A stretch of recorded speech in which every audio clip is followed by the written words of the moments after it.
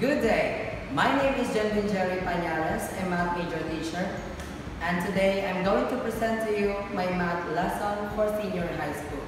And this is my lesson plan. This time I will give you a short overview from our previous lesson. What is a function? A technical definition of a function is a relation from a set of inputs to a set of possible outputs where each input is related to exactly one output.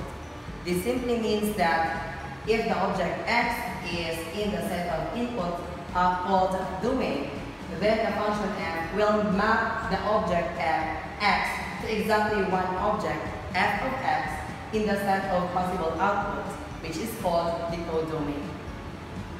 Today, we're going to talk about evaluating function. In this lesson, we have the following objectives. Evaluate a function. Find the function value of f of x at a specific value of x. Evaluate functions given a specific value of x and show accuracy in evaluating a function.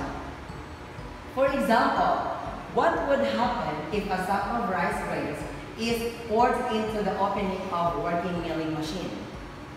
If one thinks of functions as a function machine, evaluating a function is analogous to providing our machines with a valid input.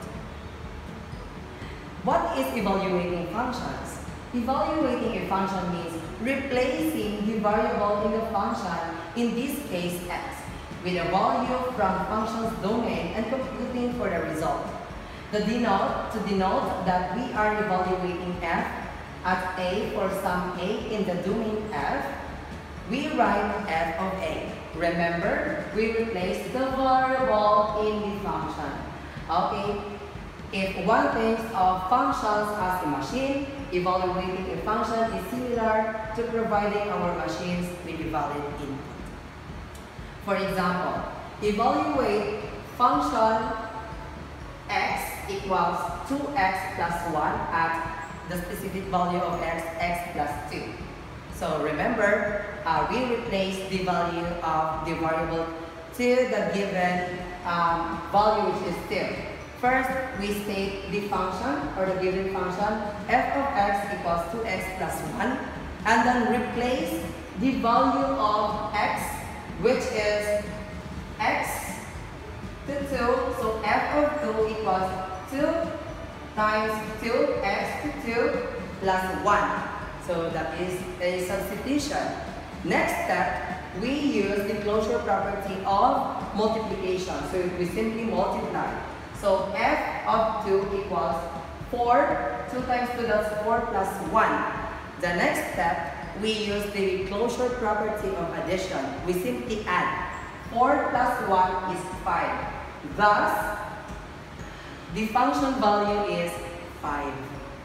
Just simple. Alright, next example. What is the function value of f as defined in the previous example? If evaluated at f equal or f of 3x minus 1. So we have f of x. The value of x is 3x minus 1. So the step 1 is we write the given function, which is f of x equals 2x plus 1.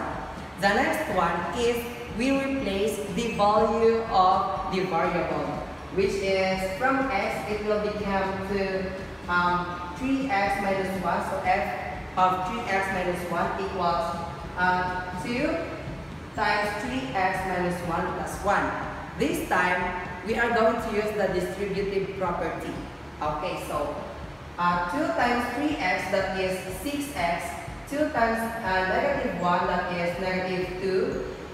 Copy positive 1. This time, we're going to use the closure property of addition. So just simply add. So just copy 6x and then negative 2 plus 1, that is negative 1. So we have the function 3x minus 1 equals 6x minus 1. Thus, the function value is 6x minus 1. This time, let's try to solve this problem. Mark started selling snacks in the nearby school. In one day, he spends 200 pesos for rent and 25 pesos for each snack item he prepares. His expenses in a single day can be expressed as function C of x equals 25x plus 200, where x is the number of items and C of x is his daily expenses in pesos. How much are his expenses if he prepares 100 snack items? And how about 150 snacks item? Alright, now, we have first 100 snack items. So, we have the function C of x at 25x plus 200. So, remember we replace the value of the variable, so we have 100, 25 times 100 plus 200. So we have C of x, C of 100 equals 25 times 100, that is 2,500 plus 200. And to simplify, we have the final answer of 2,700 pesos. If Mark prepares 100 snack items, he would spend 2,700 pesos. How about 150 snack items? So x equals 150. So we simply copy again the function C of x equals 25x plus 200.